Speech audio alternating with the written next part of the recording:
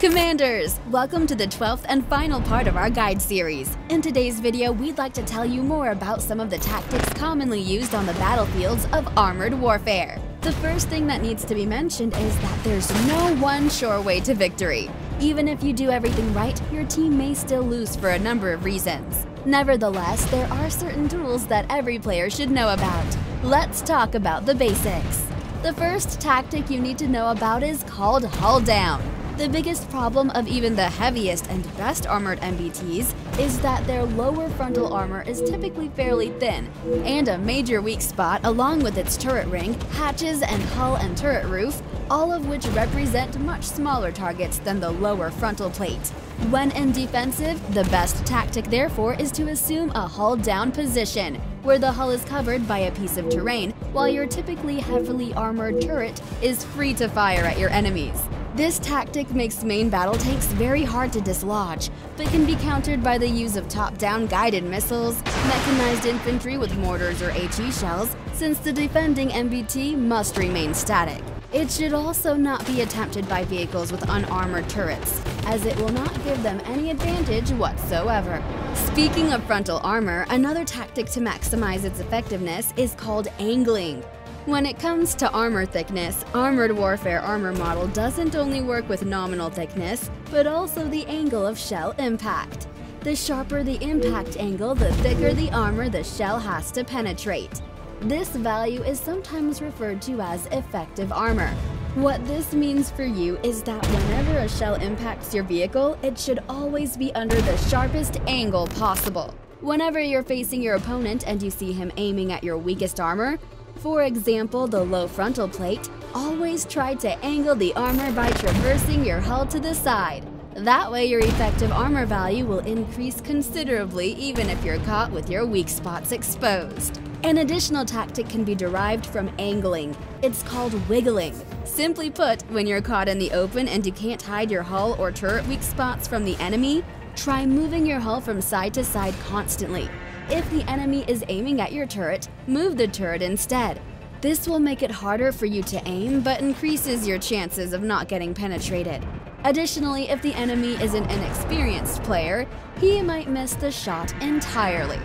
Another rather specific tactic typically tied to urban area defense is called side scraping. When you're defending a street corner, approach the building head-on without exposing yourself over the corner. Then slowly angle your hull a bit and drive back, so that only the side of your vehicle is exposed at a very sharp angle along with your turret. Fire a shot and head back to cover.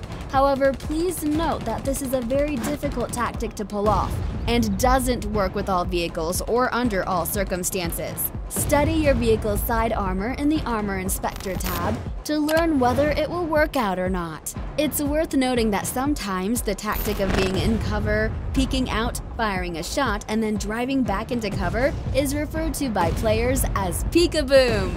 It is a slang term, but you might run into it when interacting with the community. The tactics we just described are most suitable for the main battle tank class. Lighter classes typically have to rely on their speed or stealth to survive on the battlefield. Light tanks and armored fighting vehicles are especially adept at this. Their role on the battlefield is to spot the enemies for other classes to take care of, or to deal damage. Let's focus on the spotting. There are two ways to do it.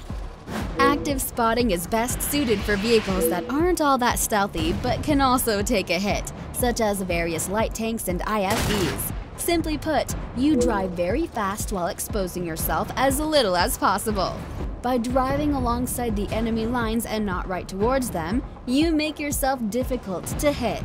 This is, of course, a risky tactic that may grant you many rewards for spotting, but can also lead to your quick demise. Proceed with caution. Passive spotting is safer but less effective. Using your vehicle's stealth and long view range, you hide behind a piece of foliage and wait. Some retrofits, modules, and commander skills increase your stealth and spotting range when stationary. So if your vehicle is configured properly, you'll see them long before they see you, allowing your team to start firing earlier. While this may seem easy, you need to know your maps well. Position yourselves too far from your team and you'll get killed without doing any good. Also, make sure to position yourselves behind a bush. do not drive into it directly. And last but not least, if dealing damage is your thing, the flanking tactic is there for you. To flank the enemy properly, wait until the line is stretched or until you run into some lone stragglers from the enemy team. Circle around them and start firing into their vulnerable sides and rears. Once you empty your vehicle's clip, retreat quickly and wait for another opportunity to wreak havoc. These are the basic tactics you can use to survive in the world of armored warfare. And the guide series is now concluded.